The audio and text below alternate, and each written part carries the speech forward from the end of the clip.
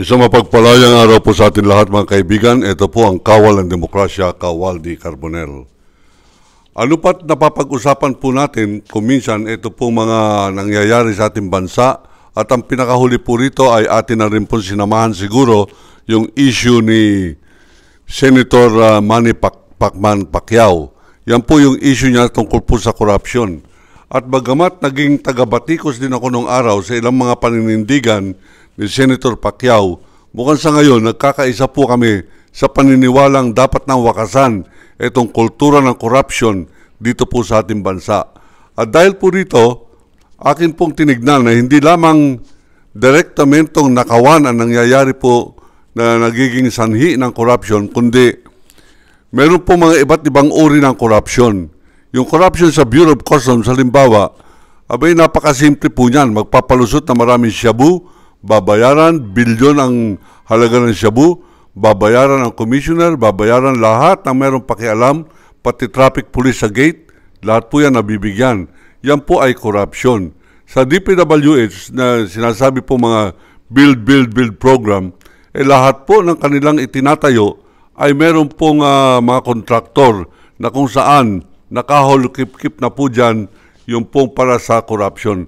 Pag wala po yung para sa corruption, yan po ay hindi mangyayari, hindi matutuloy. Kaya nga, sa tuwing meron po mga pinagagawang mga karsada, may pinapagawang mga tulay, nandyan at hindi kalayuan yung pong anino ng corruption. Ngayong umaga, mga kaibigan, meron po akong mga pinag-aaralan isang uri naman ng corruption. Ito ay ang mga ordinaryong tao, ordinaryong mga entrepreneurs o mga negosyante naman ang hino-hold up na walang kalaban-laban. At isa po rito ay akin pong natuntun, itong tinatawag po nating konfederasyon o samahan, bansang samahan ng mga asosasyon ng mga nagninegosyo tungkol po sa trucking. Ang kanila pong pangalan, Confederation of Truckers Associations of the Philippines. Marami pong grupo yan na nagkaisa upang labanan po itong isang uri ng korupsyon. Pero sa akin pong tingin, ito hindi isang uri ng korupsyon lamang na para po bang customs o parang BIR o para po yung mga iba pang mga DPWH type of corruption. Ito po ay may halong extortion sapagkat sa kanilang panggigipit ay walang magawa itong mga Truckers Association ito, kundi sumuko po sila doon po sa panggigipit na ginagawa sa kanila. At dahil po rito, dito po sa aking katabi ngayon, ay aking pong inimbita ang Pangulo ng Confederation of Truckers Associations of the Philippines sa walang iba kundi si Ginoong Pete Dino. Bibigyan po muna natin ng pagkakataon na kayo po'y mabati at bigyan tayo ng konting background kung kailan nagsimula at ano ang kahihinatnan, ano ang pakinabang ng mga magninegosyo sa trucking dito po sa CTAP or Confederation of Truck Associations of the Philippines. Ang tinig pong maririnig niyo susunod ay walang iba kundi si Ginoong Pete Dino. Siya po ang Pangulo ng CTAP.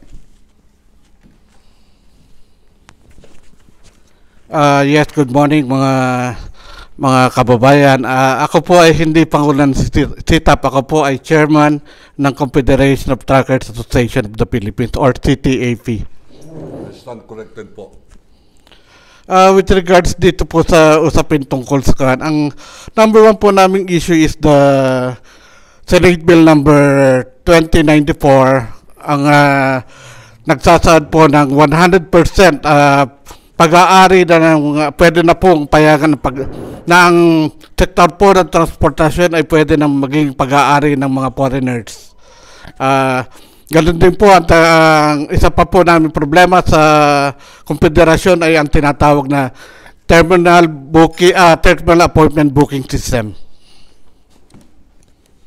Kailan po nag-umpisa yung CTAP at ano po ang maasahan natin na ikabubuti ng mga truckers operators? Ang CTAP po is mga nasa 30 years na po ngayon. Ito po ay binubuo ng 16 na local association. Nationwide po ang aming membership from Cebu, Davao, Batangas, Montalban, and Metro Manila po. Nabanggit po ninyo yung tungkol po sa Senate Bill 2094. Pakipaliwanag po ito para sa atin po mga nakikinig at nanonood ngayon sa atin.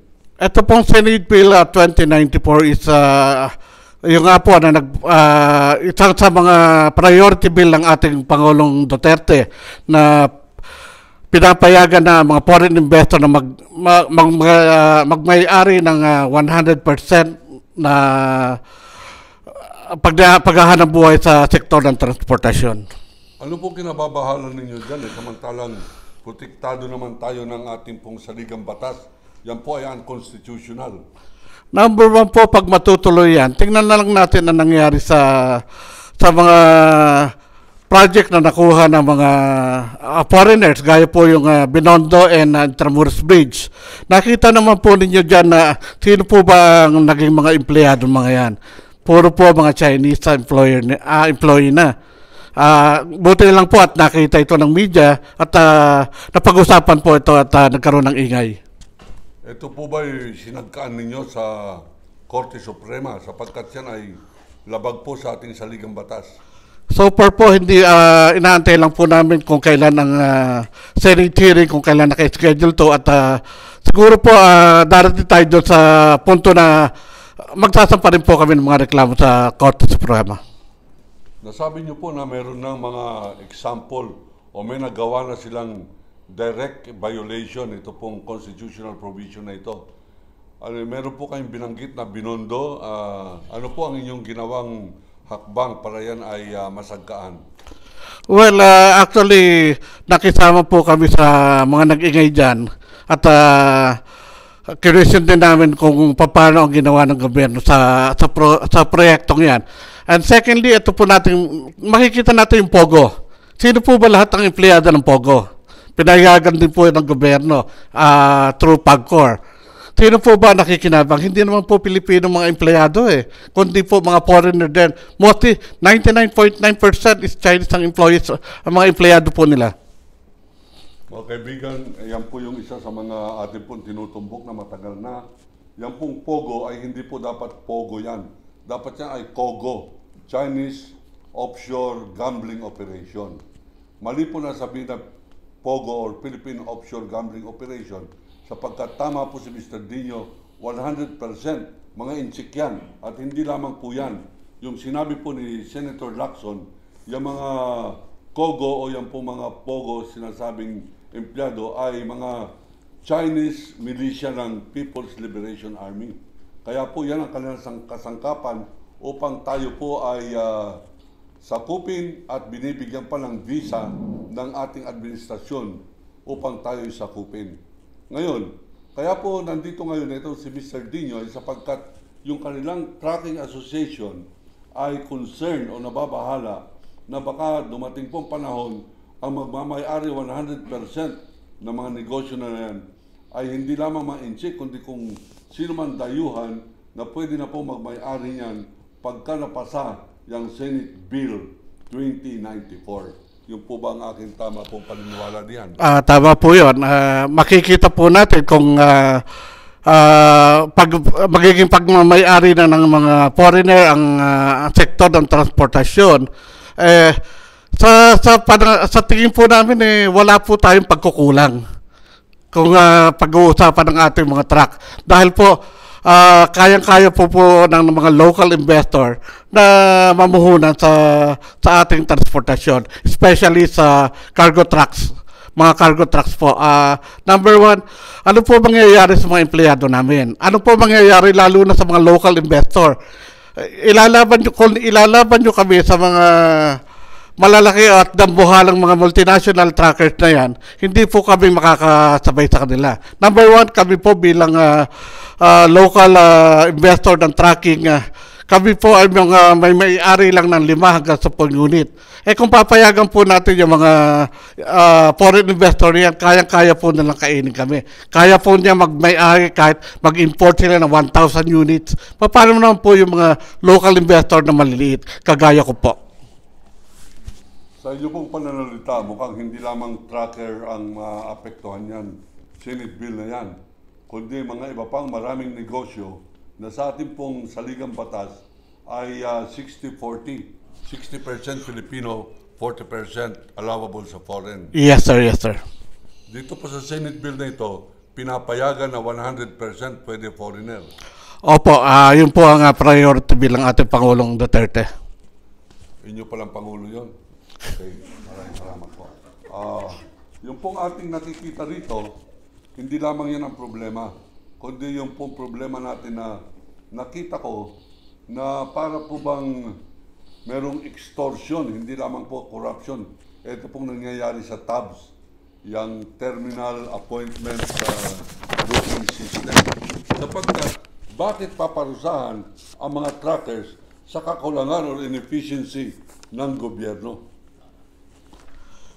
Ito pong terminal booking system, ito po nag-ugat nung panahon po ng ating Mayor Erap Estrada, that is 2014, na nagkaroon po tayo ng whole day truck ban.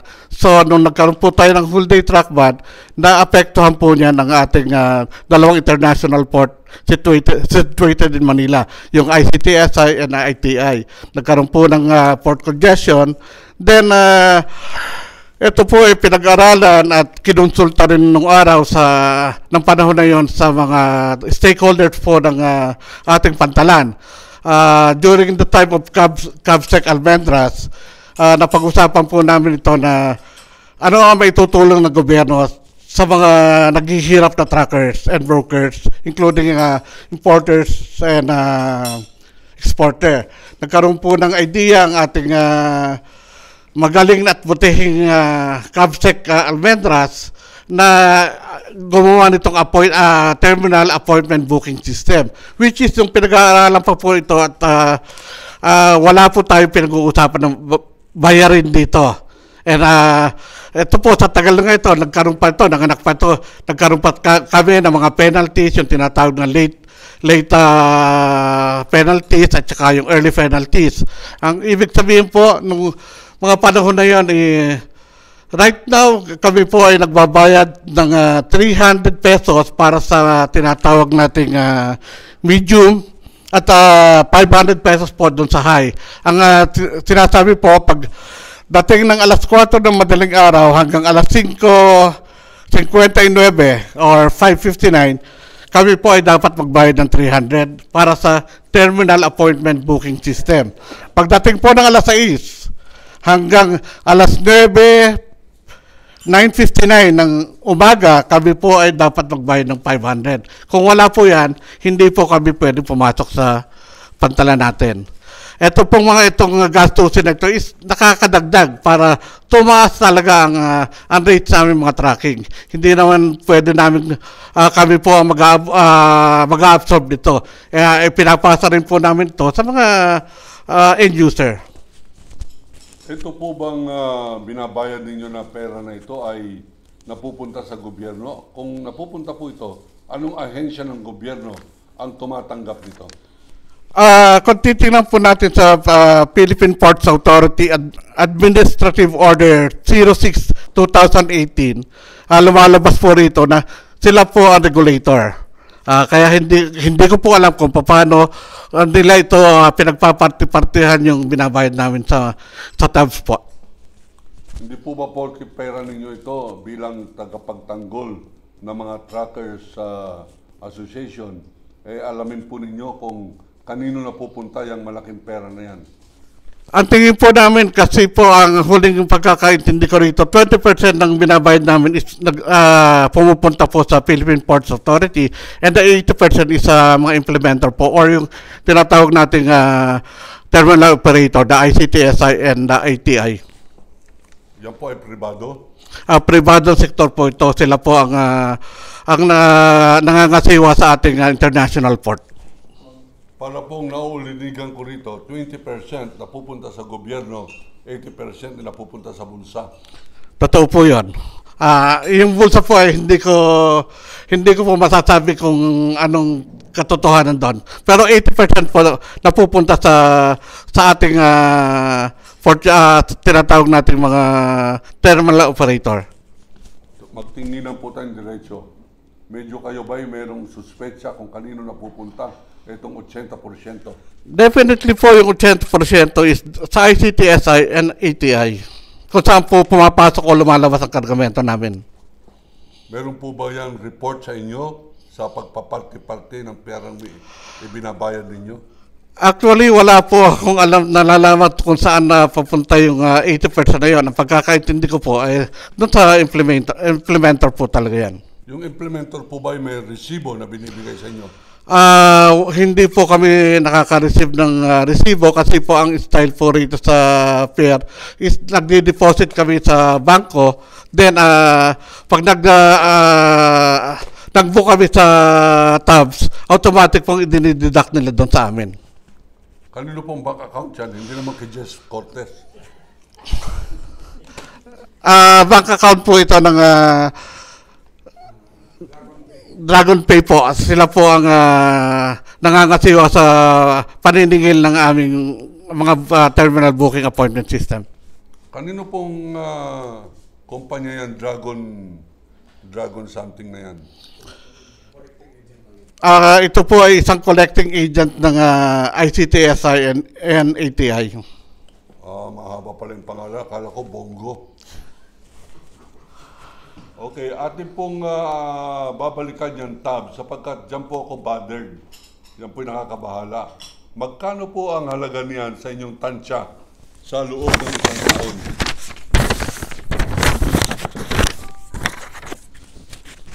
Actually, may rough estimate po kami kung sa ICTSI or MICP, kung ang lumalabas at pumapasok na container sa araw-araw is 3,000, multiply po natin sa 500 pesos yan, lumalabas more or less is 1,500,000. Daily po yan, a day. 1.5. Yes. Kung sa Port of Manila po or ATI, around 2,000 containers, import-export, i-multiply po natin sa 500, lumalabas po na 1 million a day. Ano pong government agency ang merong direktamenteng pakialam o mandate upang ma-regulate yung pong aktibidades dyan, kasama na po yung collection na yan? Ang nag-implement po nito, ang gumawa ng administrative order is the PPA, meaning to say, Philippine Port Authority po may mandate dito. Pero yan po yung mandate nila up to 20% ng kanilang share dyan sa binabayad ninyo. Yun po ang pagkakaintindi namin, 20% goes to PPA and the 80% na hindi po doon sa implementer po, yung dalawang port. Maaari po bang gawin kaya ng CTAP na isama sa tungkulin nila, alamin kung saan napupunta yung 80% na pera na yan sapagkat napakalaki pong halaga niyan? Yan ang po ang pinag-aaral na namin sa mga panahong ito. Gaano katagal po yung pag-aaral ninyo? Siguro po it will take a month or 3 months para po malaman namin kung saan talaga tumutungo itong 80% dito. Sapagkat kayo po ay bagong chairman, yung po bang 3 months ninyo pwede na maging 1 month? Sa tingin ko po medyo mahihirapan tayo. Pag-aaralan po namin at bubusisiin namin mabuti kung ano po ang katotohanan sa 80% na ito. Okay mga kaibigan, nakikita po natin na merong kodigo ng figures. Itong si Mr. Pete Dino, siya po ang chairman, nagkamali ako kanina. President na sabi ko, yung president pa rin si Miss Maria Zapata. Kayo po yung chairman. Yes, sir. Mukhang iba ang pangalan ng chairman nung ako po yung umattend ng press con. Actually po, ang dati namin chairman, si Chairman Colonel De Ocampo, ay due to his sa kanyang health po, nag-resign po bilang chairman. At ako po ang nahalal bilang kapalit ng aming butihing chairman, Colonel De Ocampo. Okay, meron pa po ba kayong maaaring ilagdag? Marami po siguro may dadagdag pa pero ubos na po itong ating pong oras. Meron pa po tayong 5 minutes upang magbusisian tayo kung magkano yung halukip-kip ninyo na milyones na yan. Ito pong ano-ano po ang mga legal o matibay na mga hakbangin na nagawa ng mga nakaraang leadership ng CTAP tungkol po rito sa issue ng tab. Sapagkat nakikita ko po, para po extortion yan eh. Actually po, humihingi kami ng pagkakataon sa ICTSI or ATI na makipag-usap sa kanila, linawin itong mga bagay-bagay na ito at i-revisit natin. Baka po pwede nang tanggalin yung payment dahil sa tingin po namin 6 years is enough para makarecover sila doon sa tinatawag natin bayarin nila sa mga apps na ito. I-revisit po natin, pag-usapan natin muli at malaman natin na baka pwede nang bawasan itong mga charges nila. Ibig po sabihin, bawasan, naniniwala kayo na legitimate yung ibang portion ng charges na yan? Sa una pong pag-uusap during CABSEC Almendras, wala po kami pinag-usapan tungkol sa charges. Ito po sana, itong tabs ito is para matulungan daw ang operators, the trackers, the broker, and the shipping line kung paano mapaluwag ang ating pantalan. Hindi po ba ang tingin po ninyo yung pagpapaluwag ng pantalan, yung pagta-traffic na yan, yung pagsasaayos, yan ay tungkulin dapat ng ating gobyerno at sila dapat mag-provide ng ample infrastructure and manpower support para makatulong sa industriya. We do pray, sana po gawin ng gobyerno yung kanilang dapat nilang gawin. Ang pagpapatayo ng infrastructure, pagpapaayos ng ating mga karsada in and out of the Port of Manila. Sabi po ninyong you will pray. Kayo po ba'y magpapamisa upang isagawa yan? Right now, isa lang po sa mga nasa sa loob ko yun. Hindi naman po talaga direktamente magpapamisa tayo. I do hope na bawat isa sa aming fourth user is matutong magdasal sa Panginoon para at least mapakinggan ang aming mga hinaing.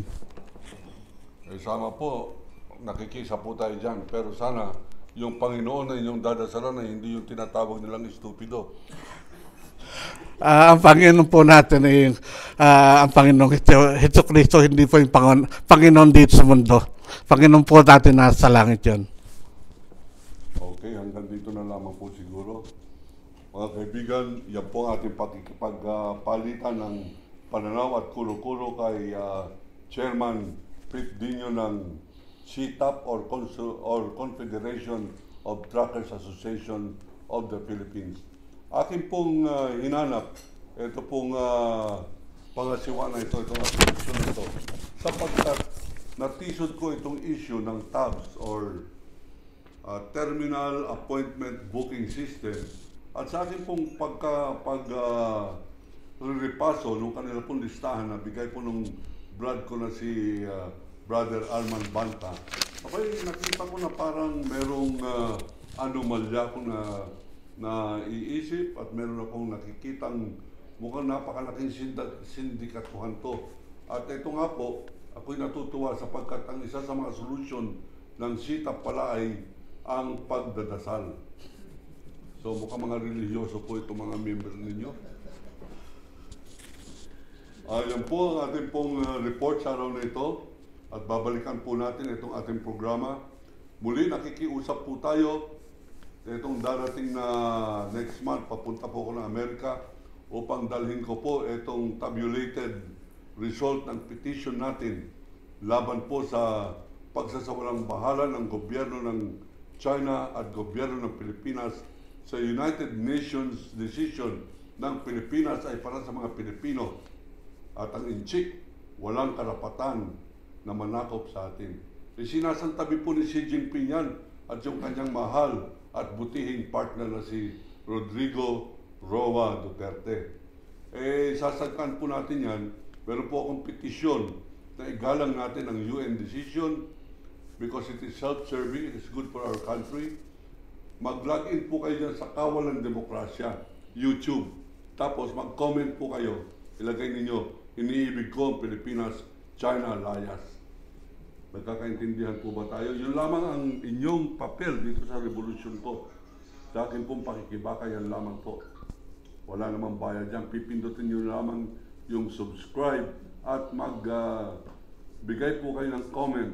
Ang comment, iniibig ko ang Pilipinas, China, layas. Sa ngalan po ng bansa, ito po ang Kawal ng Demokrasya, Waldi Carbonell. Iniibig ko.